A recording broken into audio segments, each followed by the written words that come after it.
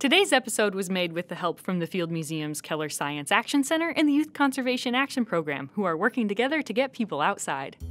Humans today spend historical, record-setting amounts of time inside staring at screens, like you, right now.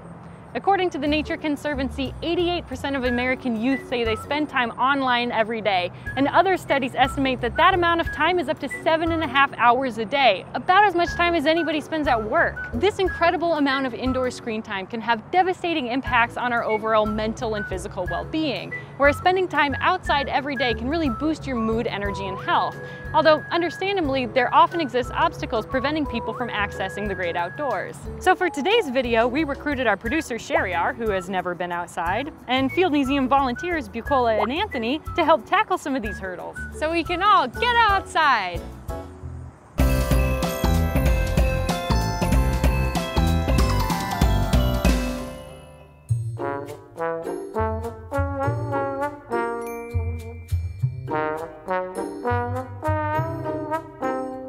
We're here today on the south side of Chicago in Beaubien Woods, which is part of the forest preserves of Cook County. It's surrounded by a major highway, a sewage treatment plant, a semi-polluted river, and a landfill. And yet here, life and nature is found in abundance. In the next 30 years or so, it's estimated that 66% of the world's population will live in an urban environment. So it's important for us to rethink what it means to be a part of nature today. One misconception many people have is that we think about nature only as being a big, glamorous, Instagram-worthy destination, like a national park with sprawling forests, Grand Canyons, and glorious mountain ranges. But it's important to think about nature as a thing you can interact with every day, because we're literally surrounded by it, whether it's the plants and the cracks on the sidewalk and observing the pigeons on your daily commute, or just enjoying a city park. To feel the positive health benefits from being in nature, it should be practiced as a daily exercise. And for most, that just means defining what being in nature means. If you want more information on this, check out the book Rambunctious Garden by Emma Maris, or her TED Talk. We put links in the description. Also, to find a walking trail near you, check out the app All Trails.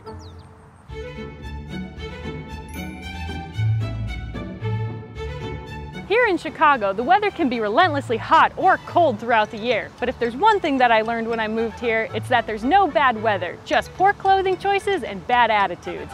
It helps to think about the plants and animals that have adapted to your area. A polar bear wouldn't be at home in the desert any more than a kangaroo in the Arctic. Keeping your cool in the heat comes down to staying hydrated and wearing loose, breathable clothing. If you're super sensitive to the sun like me, bring a hat and load up on sunscreen. I also like to hang out in the shade, otherwise I literally turn crispy. Heat is a big challenge for most, so make sure you know your own limits and take it easy. Layers are your friend in the wind and snow. If you don't have snow pants, you can always layer a pair of leggings underneath a pair of looser pants. No snow boots? No problem. Alternate 2 layers of socks with plastic bags in your gym sneakers. The sneakers might get wet, but this offers an added layer of moisture protection to keep your tootsies warm. Rain is worse than snow because it's harder to keep dry, so pull out those umbrellas and ponchos and focus on keeping your feet warm.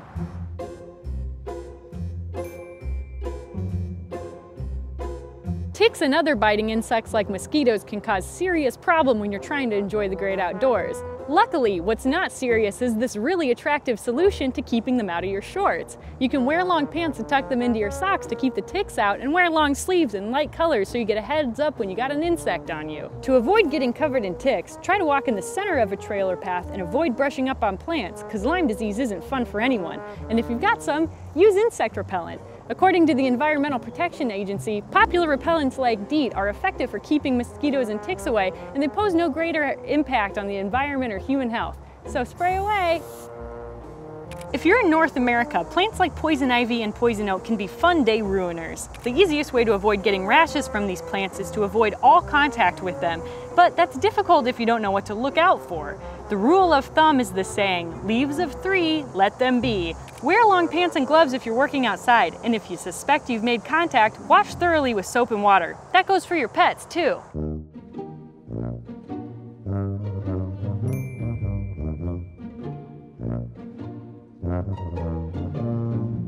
So now you've been watching this and thinking, gee, we sure are having fun, but I had to drink a ton of water to stay hydrated and I gotta pee and there's no public restroom in sight. That's okay, you can pee outside. Just make sure you're about 60 to 75 paces away from trails and water sources to avoid contamination. Want to avoid feeling super exposed and save yourself from squatting on poison ivy? Get a pee funnel. There are lots of different kinds, both disposable and reusable. Just make sure you practice in the shower first before giving it a go outside. If you don't have a pee funnel and you need to squat, here are some best practices. Brace yourself with your back against a tree for balance. Make sure you aren't leaning into any noxious plants. To avoid accidentally peeing on your pants while you're trying to pee outside, make sure your shorts or your pants are bunched up near your knees. You can also grab onto a tree or boulder and lean backwards, or put a hand behind you for balance. There's a lot of info out there for dealing with pooing in the woods if you're going on a long backpacking hike or cycling adventure. But what if you're just out on a casual stroll in the woods and you gotta go? Now, we're not advocating for recreationally pooing in public, but when you gotta go, you gotta go. Follow the distance rule for peeing above, either 60 or 75 paces away from trails and water sources. Then dig a hole. Since most people don't go walking around with a shovel, you'll likely need to find a rock or a stick. If you can't dig a hole, bring a doggy-doo bag along and pick it up like you would after your pooch. Nobody has to know it's yours. For maintaining your balance, follow the pee rules. Alternatively, you can always lean back and put your hand behind you.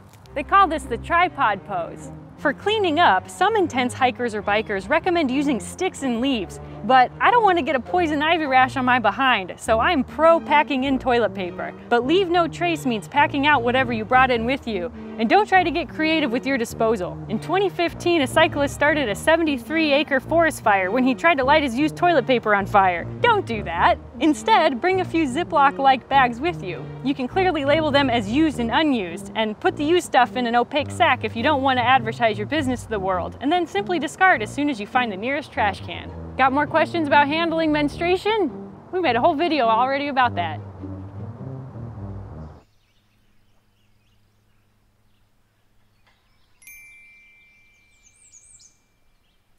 It's hard to care about something if you don't know what it is. That goes for both people and things. Field guides are a great place to start if you want to do something like bird watching and you want to put a name to a species. But other times it can be difficult to know what you're looking at. Luckily, there are apps for that. My favorite is iNaturalist. You take a photo of a plant, insect, bird, or mammal, tag the location where you saw it, and an expert can verify its identity. There are a lot of other apps and digital resources for this sort of thing. We put a bunch of links in the video's description, so let us know what your favorite is in the comments. Shinrin-yoku is a Japanese term that means forest bathing, which first made me immediately think of someone rolling around in a field of wildflowers. Turns out I kind of missed the mark, but forest bathing is an immersion in the environment around you.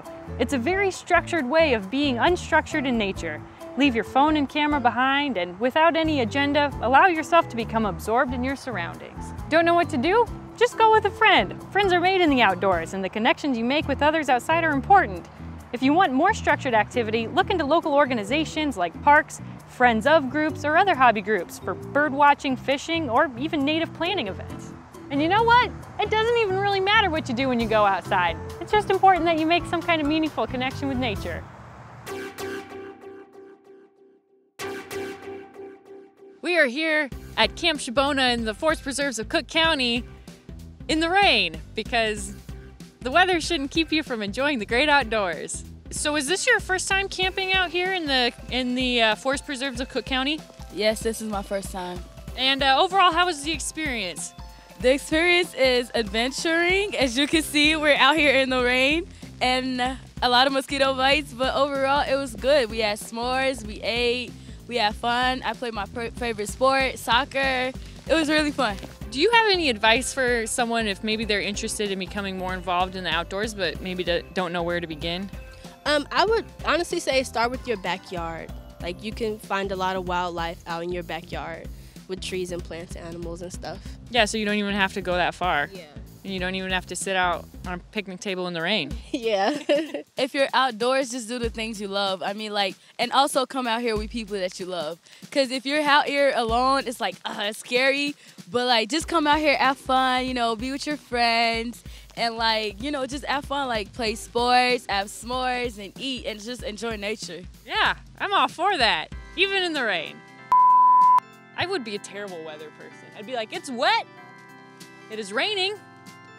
The rain is coming from the sky, from this direction. It seems to be hydrating the area. Back to you.